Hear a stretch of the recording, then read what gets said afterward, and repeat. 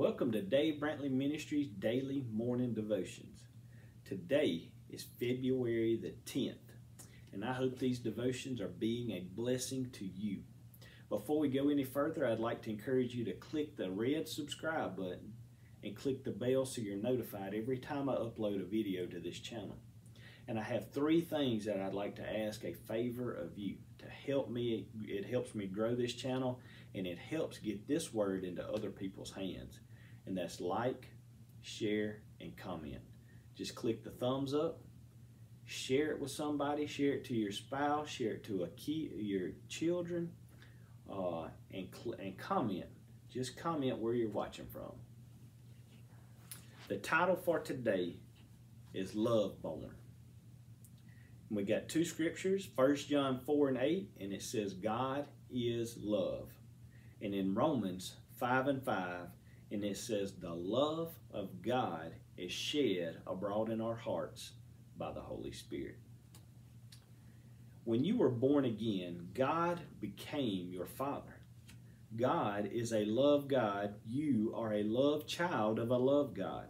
You are born of God, and God is love. Therefore, you are born of love. The nature of God is in you, and the nature of God is love.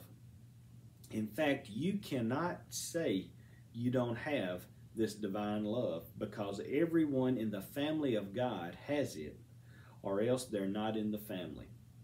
They may not be exercising it.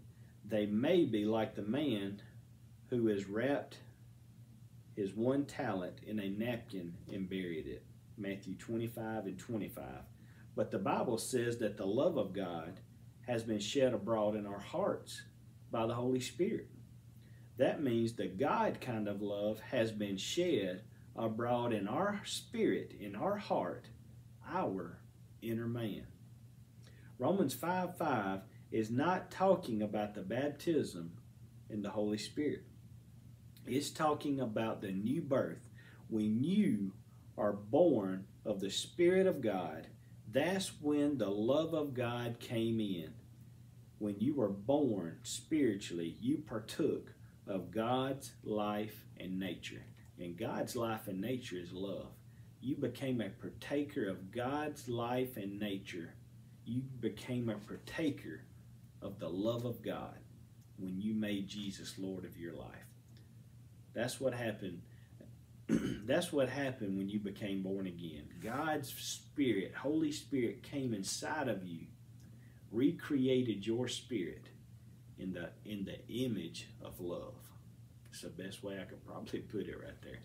Let's make this confession of faith together. God is love. I am born of God.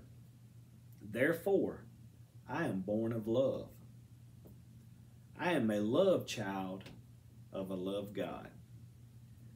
The love of God is shed abroad in my heart by the Holy Spirit. My nature is love.